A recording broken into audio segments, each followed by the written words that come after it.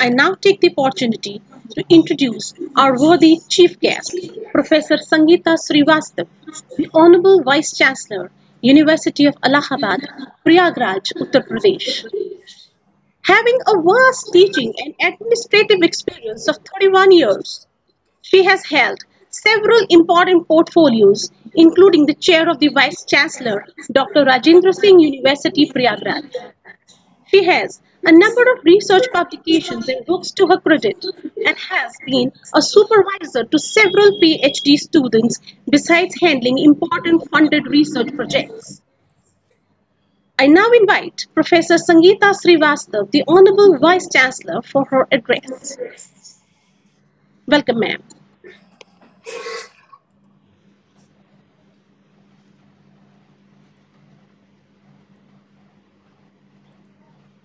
Thank you very much for inviting me.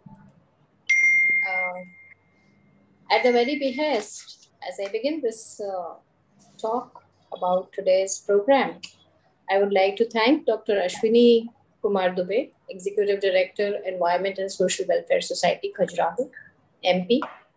And I also extend my word of congratulations for holding this webinar on the World International Day for Justice. The two Environment and Social Welfare Society, Khajuraho, and Dr. Pragya Khanna, Principal Government College, Udhampur, J&K. I extend a hearty namaskar to all of you, and also all the invited resource persons and all the viewers who are viewing this program on YouTube.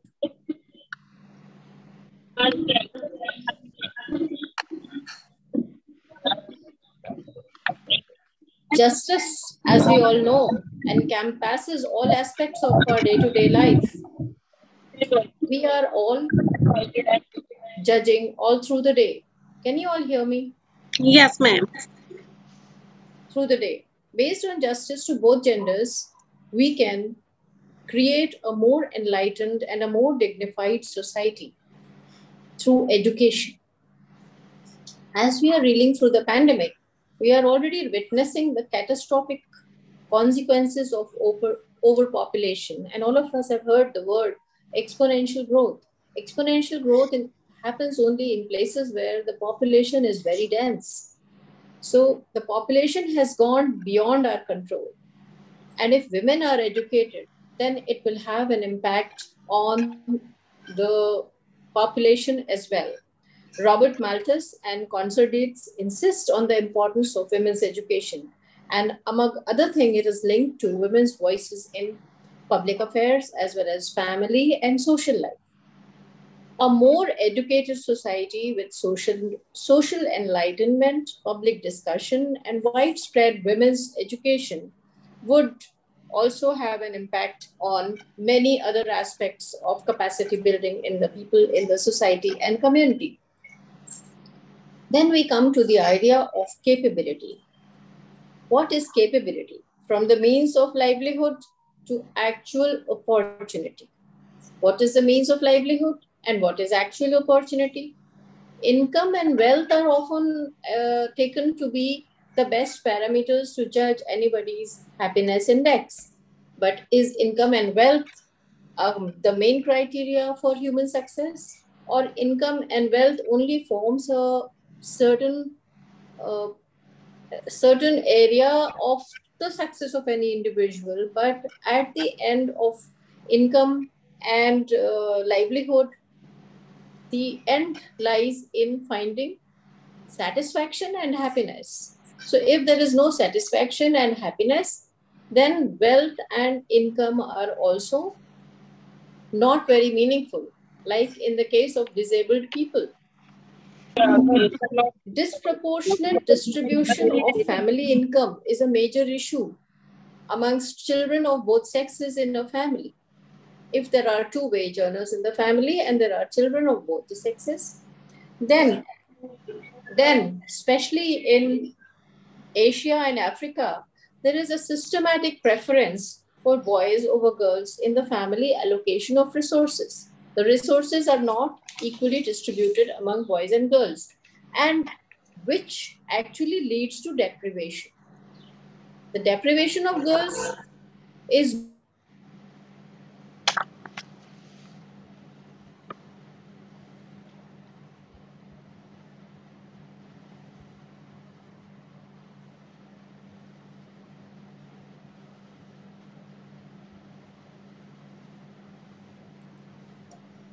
What happened?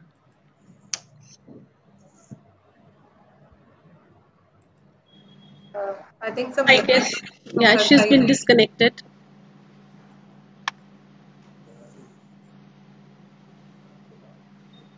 No, she's connected. Okay.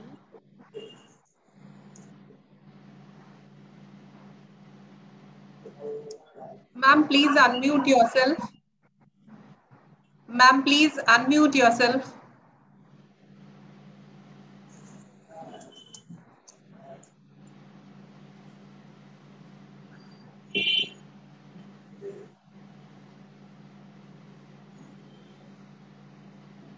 Now, can you hear me? Yes, ma'am, I can. So, because of this unequal distribution of family income among children of both sexes in the house, the deprivation of girls is more readily happening. And more reliably, it is assessed by looking at capability deprivation. Capability deprivation is directly related to mortality, morbidity, undernourishment, or medical neglect.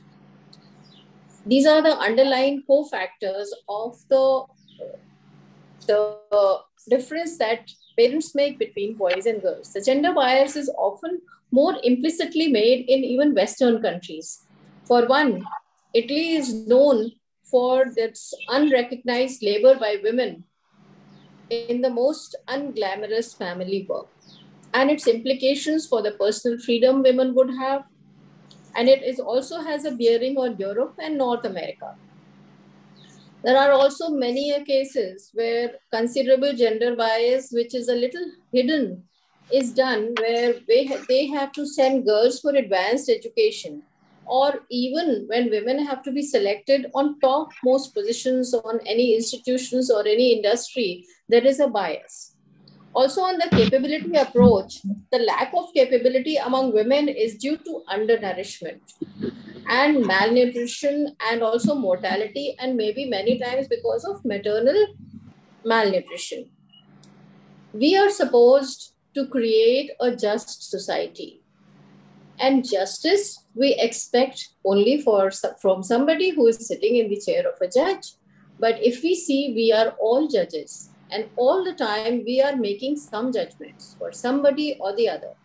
So if we have to make a just society, we have to put ourselves in the shoes of another person. We have to put ourselves in the shoes of a person who is doing our sweeping, somebody who is doing our cooking. Are we giving them just wages? We must ask these questions. Do we give them a half day leave or a full day leave on a Sunday? Those people who are doing, who are working for us, the drivers, the chefs, the other workers who are working for us. We are unjust in our own terms. So society has to be a just society.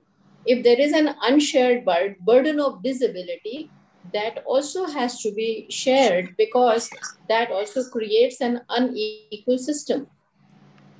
The capability matrix needs to be worked out too.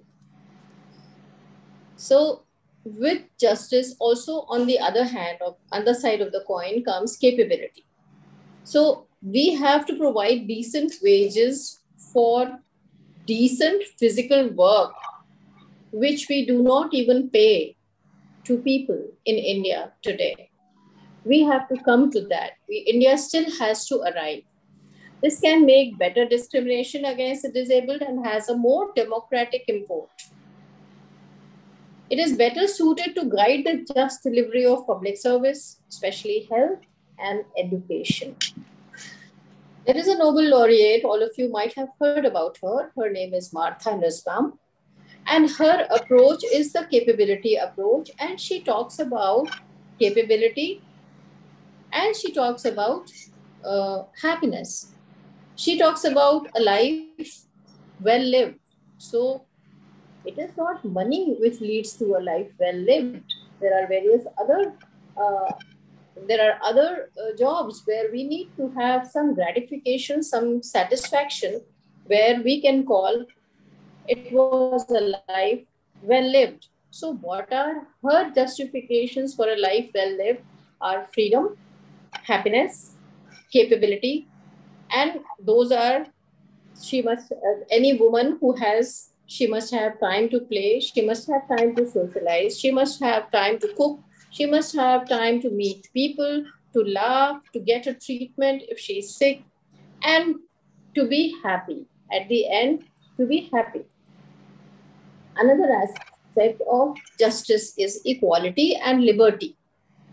That no one person should have any more right or liberty than anyone else. Everybody should have equal rights. Everyone's rights have to be protected. And because we have to protect other person's rights, we have certain duties towards other persons. Like the English adage that goes very commonly, as I say, that your freedom will end where my nose would begin. So you have to think in terms of my freedom also. If equality is important, then capability is a central feature in human life. If we are not capable, then we cannot claim equality because we are unequal in terms of capability.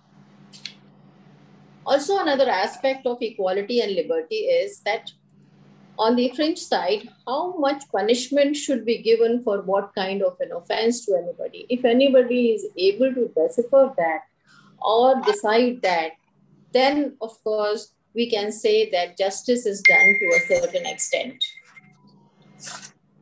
With this, I think my time is up. A bell has just rung, which indicates that my time is up. So I would not take much time. And I wish you all the best for today's program. And good luck to all of you.